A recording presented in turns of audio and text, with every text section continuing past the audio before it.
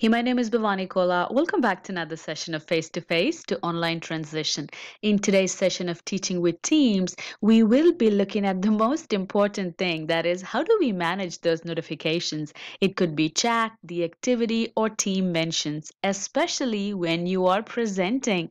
So without a further ado, let's go ahead and jump right into it. So here I am in my sample Teams class, and you have to know the difference between a banner and a feed. So the ones that you see on your left hand side, this is your activity feed, this is your chat feed, and this is your Teams feed. If anybody mentions you or your channel, then you'll have a Teams feed. If anybody is chatting with you, then you have a chat feed. And if you have any activity going on, it's a combination of both of these, then you will have an activity feed right here. So this is your feed section. And the banner is something that pops up on your right hand corner of your desktop. That is called banner in Teams. So what I'm going to do now is I'm going to show you how can you manage this feed and banner notifications while you're presenting.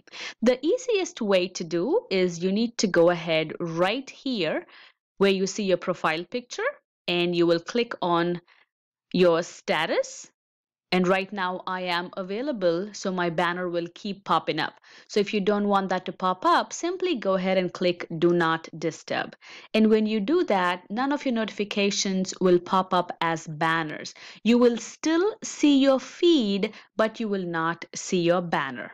Now, the next way to do it is I'm going to go to my chat right here.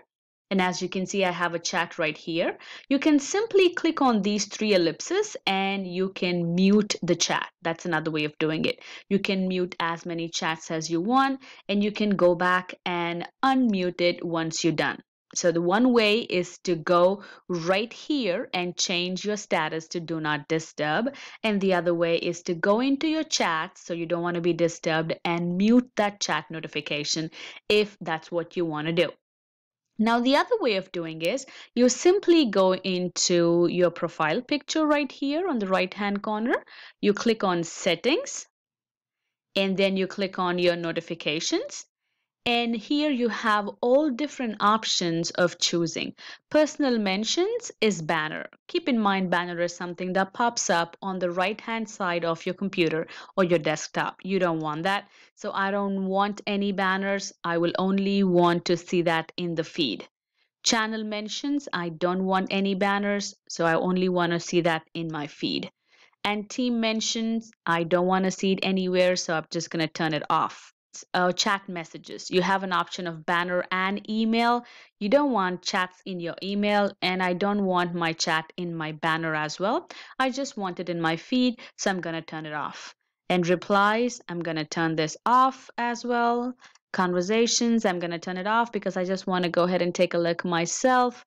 I'm going to turn all of these off. So these are your personal notifications, and it's up to you how you want to manage it. So there are three ways of doing it. One is to click Do Not Disturb in your status, or the other one is to check on your settings and change your notifications as per your requirement. Or if you simply want to turn off your chat, you go to your chat message and simply click on mute. I hope this video helps. If it does, please make sure you like, subscribe, and if you think it's worth sharing, please go ahead and do so. There could be an educator who might really need to manage the notifications when they are presenting. And don't forget, happy teaching!